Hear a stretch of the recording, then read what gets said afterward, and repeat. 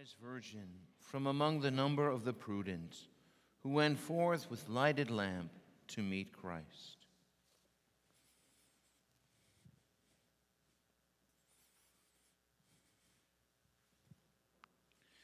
In the name of the Father, and of the Son, and of the Holy Spirit. The Lord be with you. Brothers and sisters, we celebrate today the memorial of Saint Rose Philippine Duchesne, a French religious sister who came to the United States of America, founded many schools, and worked here for over 20 years in the early 19th century. Let us acknowledge our sins and so prepare ourselves to celebrate this sacred mystery.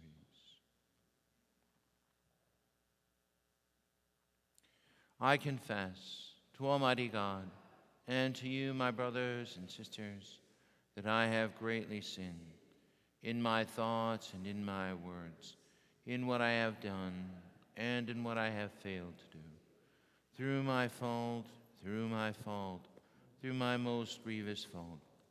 Therefore I ask Blessed Mary, ever Virgin, all the angels and saints, and you, my brothers and sisters, to pray for me to the Lord our God. May Almighty God have mercy on us, forgive us our sins, and bring us to everlasting life. Lord, have mercy. Christ, have mercy. Lord, have mercy. Let us pray. Almighty God, who filled the heart of Saint Rose Philippine Duchesne with charity and missionary zeal, and gave her the desire to make you known among all peoples, grant us to follow her way and fill us with that same love and zeal to extend your kingdom to the ends of the earth. Through our Lord Jesus Christ, your Son, who lives and reigns with you in the unity of the Holy Spirit, God forever and ever.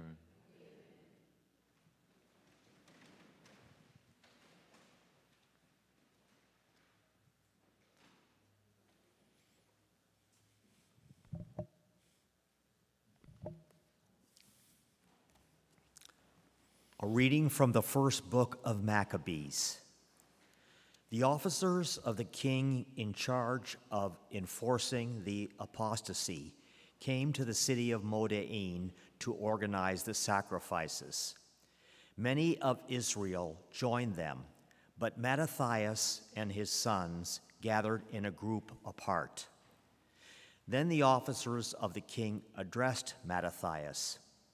"You are a leader, an honorable and great man in this city, supported by sons and kin. Come now, be the first to obey the king's command, as all the Gentiles and the men of Judah and those who are left in Jerusalem have done. Then you and your sons shall be numbered among the king's friends, and shall be enriched with silver and gold and many gifts." But Mattathias answered in a loud voice, "Although all the Gentiles in the king's realm obey him, so that each forsakes the religion of his fathers and consents to the king's orders, yet I and my sons and my kin will keep to the covenant of our fathers. God forbid that we should forsake the law and the commandments. We will not obey the words of the king, nor depart from our religion in the slightest degree." As he finished saying these words, a certain Jew came forward in the sight of all to offer a sacrifice on the altar in Moda'in according to the king's order. When Mattathias saw him, he was filled with zeal. His heart was moved, and his just fury was aroused. He sprang forward and killed him upon the altar. At the same time, he also killed the messenger of the king who was forcing them to sacrifice, and he tore down the altar. Thus he showed his zeal for the law, just as Phinehas did with Zimri, son of Salu. Then Mattathias went through the city shouting, "Let everyone who is zealous for the law and who stands by the covenant follow after me." Thereupon he fled to the mountains with his sons, leaving behind in the city all their possessions. Many who sought to live according to righteousness and religious custom went out into the desert to settle there. The word of the Lord. Thanks be to God. To the upright I will show the saving power of God. To the upright I will show the saving power of God. God the Lord has spoken and summoned the earth.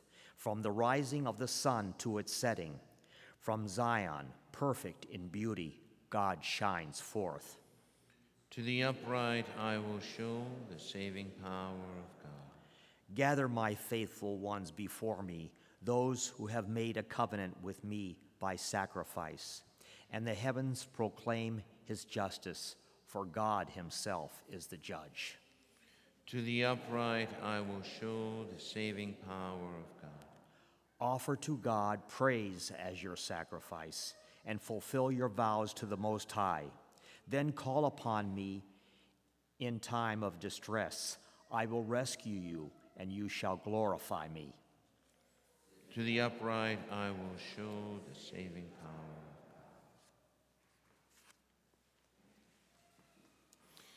God. Alleluia, alleluia, alleluia.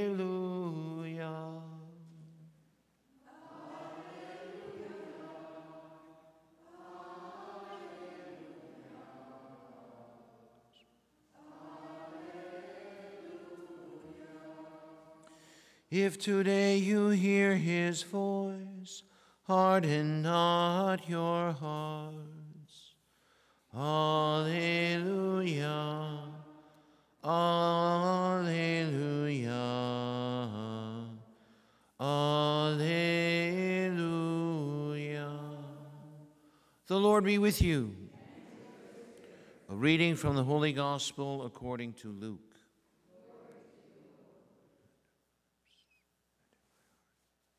As Jesus drew near Jerusalem, he saw the city and wept over it, saying, "If this day you only knew what makes for peace, but now it is hidden from your eyes. For the days are coming upon you when your enemies will raise a palisade against you. They will encircle you and hem you in on all sides. They will smash you to the ground and your children within you, and they will not leave one stone upon another within you, because you did not recognize the time of your visitation." The Gospel of the Lord.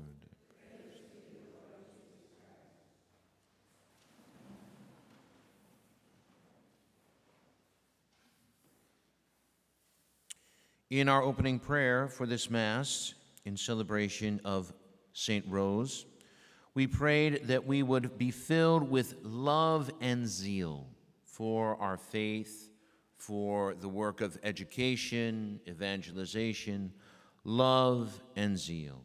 And certainly our readings also highlight this important foundation for our spiritual life, for the fruitfulness of the Church's ministry, for the building up of a community, our love and our zeal for all that is true, good, beautiful, sacred, holy, everything that comes from God and leads us to God.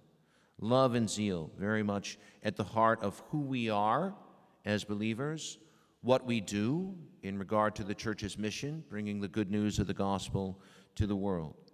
And certainly when we think about the first reading today, the love and zeal for the old law as exhibited by the Maccabees, Mattathias in today's first reading, again exercising that holy zeal for righteousness.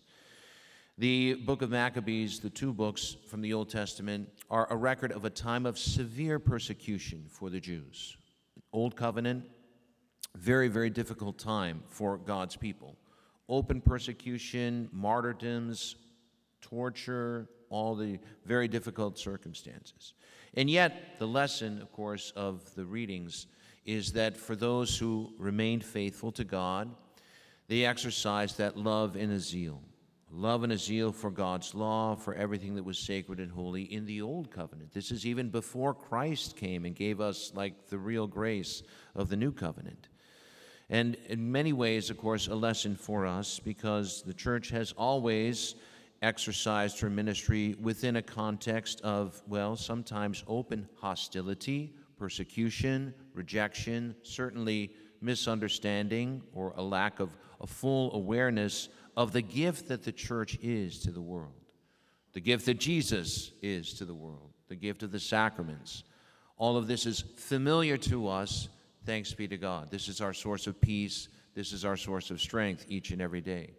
But for those who have not responded to God's invitation, who still live in a kind of ignorance or darkness for whatever reasons, it is up to us in our life of living the faith with love and zeal. It is up for us to be their missionaries, to be the messengers.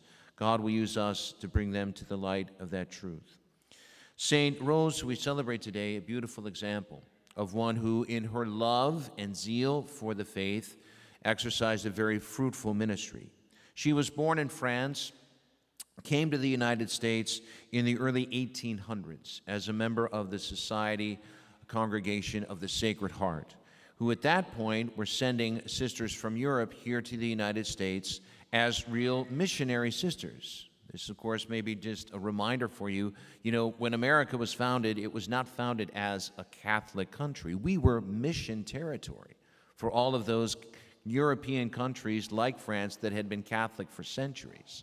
So then there's like the new world, and then, of course, the new country, the United States of America. And in that first half of the 19th century, there were very few Catholics here in the United States, and especially Western United States, which has just sort of been, discovered and was just beginning to be populated. There were almost no Catholics. And so St. Rose and 5 other sisters, they came to Missouri. St. Charles, Missouri is where they founded their first convent and their first school, the first Catholic school for girls, like west of the Mississippi River in the United States. Again, early 1800s. And then for over 20 years, St. Rose and her fellow sisters, they founded school after school after school at various parishes and churches. Again, real missionaries here in the United States of America. Again, you may not realize that we were mission territory in that particular point in our church's history. So in that fruitfulness of her ministry, she not only passed on the faith, but established those schools where the faith would be taught, where the Lord would come to be known, where the sacraments would be celebrated. Again, a beautiful way in which one woman and the influence that she had is a beautiful inspiration. Her love and her zeal for the faith and for God's laws has left a lasting legacy. And so we honor her today as one of the great European missionaries that came here to evangelize the United States. And may we, in our own way, continue in our life of love and zeal for the faith. May we continue this beautiful mission, each in our own way. Pass on the faith, teach the faith, invite people to the faith, welcome them to the church, and of course the church as the community of faithful, not just the physical building here on Baker Street. As we bring more and more people to this beautiful realization of God's love for them and of their need for God's plan and God's laws to guide them safely to heaven, as we make this message more and more known and more deeply believed with conviction, we ourselves will be blessed in the strength of our faith. So through the intercession of St. Rose, may all of our efforts be blessed by God to pass on the faith, to give to others those beautiful gifts of love and zeal for God's laws and all that is holy.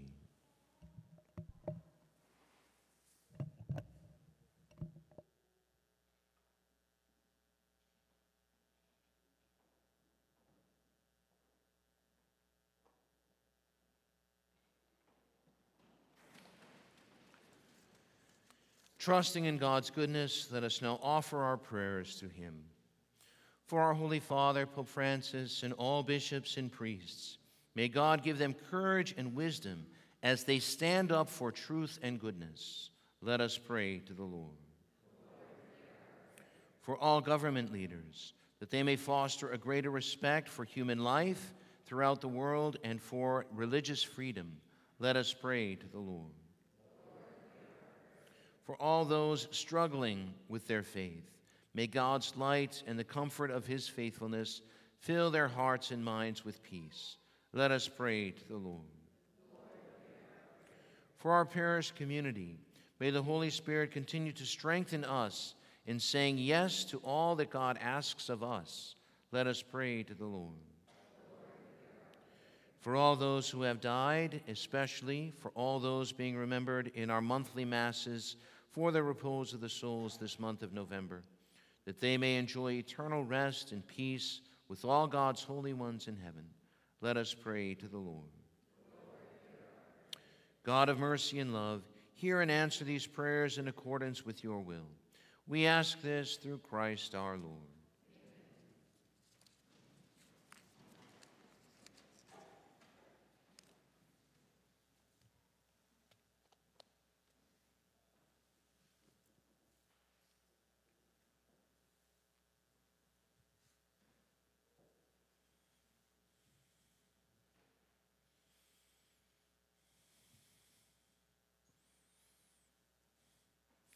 Blessed are you, Lord, God of all creation, for through your goodness we have received the bread we offer you, fruit of the earth and work of human hands. It will become for us the bread of life.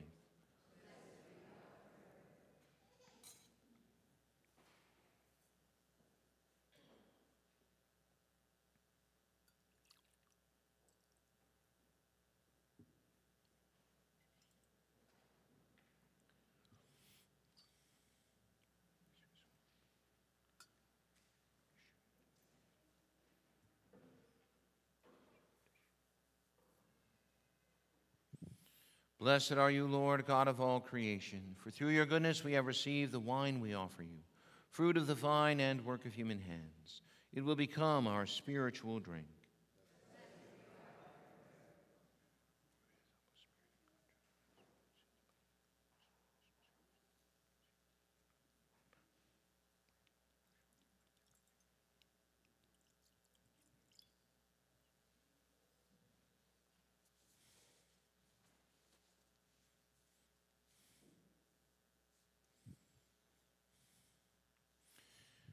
Pray, brothers and sisters, that my sacrifice and yours may be acceptable to God, the Almighty Father.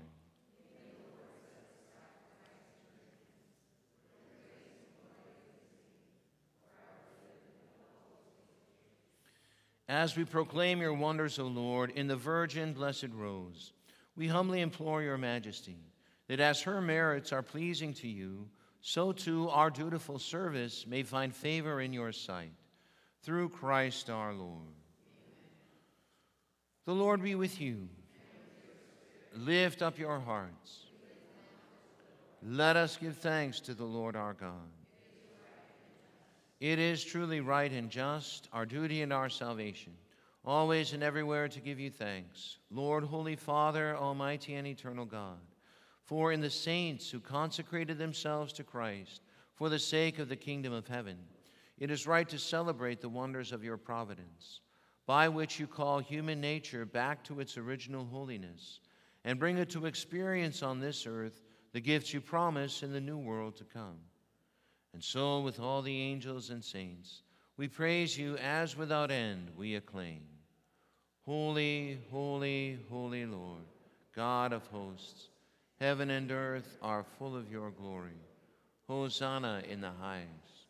Blessed is he who comes in the name of the Lord. Hosanna in the highest.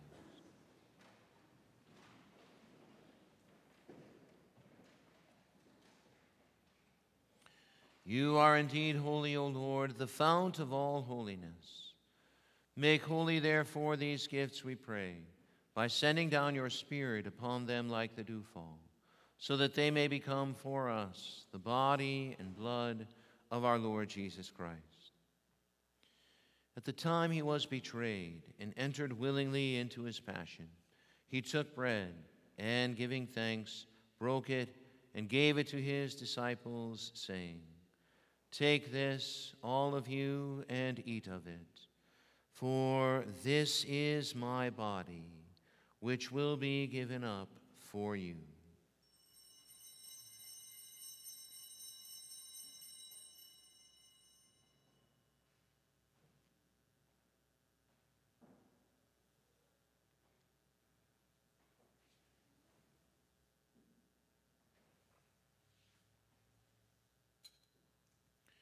In a similar way, when supper was ended, he took the chalice, and once more giving thanks, he gave it to his disciples, saying, "Take this, all of you, and drink from it. For this is the chalice of my blood, the blood of the new and eternal covenant, which will be poured out for you and for many, for the forgiveness of sins. Do this in memory of me."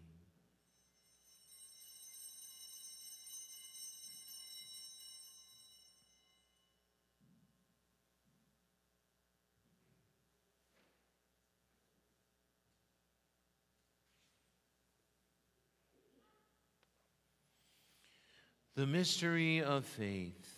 We proclaim your death, O Lord, and profess your resurrection until you come again. Therefore, as we celebrate the memorial of his death and resurrection, we offer you, Lord, the bread of life and the chalice of salvation, giving thanks that you have held us worthy to be in your presence and minister to you. Humbly we pray that, partaking of the body and blood of Christ, we may be gathered into one by the Holy Spirit. Remember, Lord, your church spread throughout the world, and bring her to the fullness of charity, together with Francis, our Pope, and Kevin, our Bishop, Timothy and Ton, his assistant bishops, and all the clergy. Remember also our brothers and sisters who have fallen asleep in the hope of the resurrection, and all who have died in your mercy. Welcome them into the light of your face. Have mercy on us all, we pray, that with the Blessed Virgin Mary, Mother of God, with blessed Joseph, her spouse, with the blessed apostles, and all the saints who have pleased you throughout the ages, we may merit to be co-heirs to eternal life, and may praise and glorify you through your Son, Jesus Christ. Through him, and with him, and in him, O God, Almighty Father, in the unity of the Holy Spirit, all glory and honor is yours forever and ever.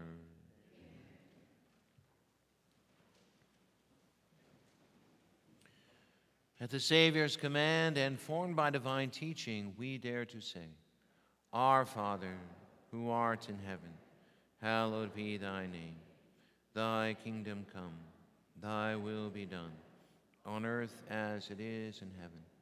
Give us this day our daily bread, and forgive us our trespasses, as we forgive those who trespass against us. And lead us not into temptation, but deliver us from evil. Deliver us, Lord, we pray, from every evil. Graciously grant peace in our days, that by the help of your mercy we may be always free from sin and safe from all distress, as we await the blessed hope and the coming of our Savior, Jesus Christ.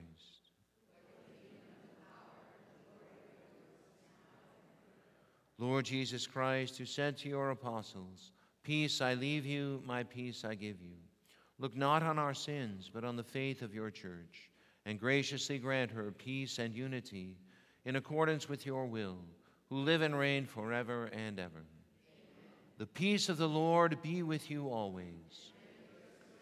Let us offer each other the sign of peace.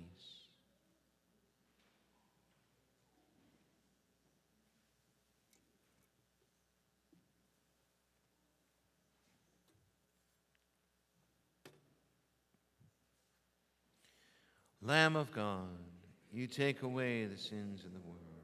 Have mercy on us. Lamb of God.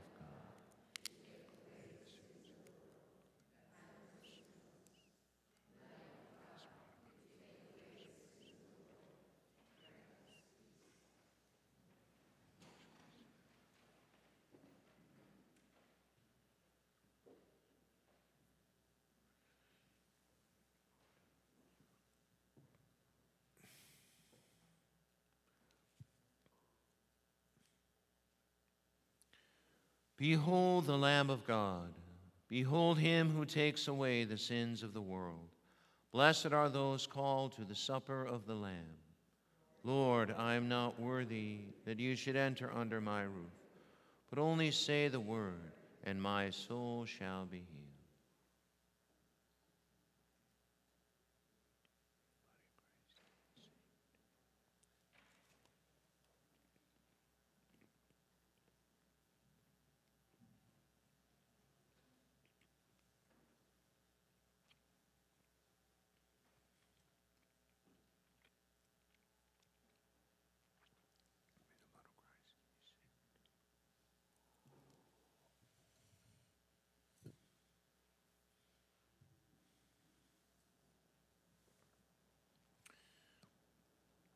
Communion antiphon.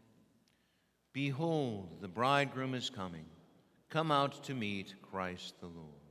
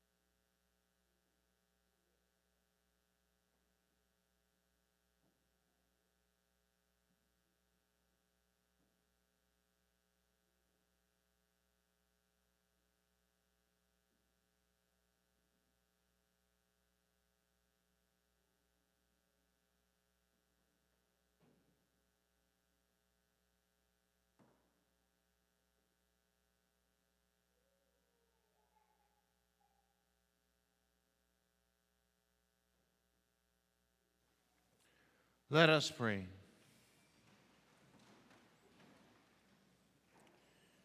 Renewed by partaking of this divine gift, we pray, O Lord our God, that by the example of Blessed Rose, bearing in our body the death of Jesus, we may strive to hold fast to you alone, through Christ our Lord. The Lord be with you. May Almighty God bless you, the Father, the Son, and the Holy Spirit. Go in peace, glorifying the Lord by your life. Thanks be. Saint Michael, the Archangel, defend us in battle.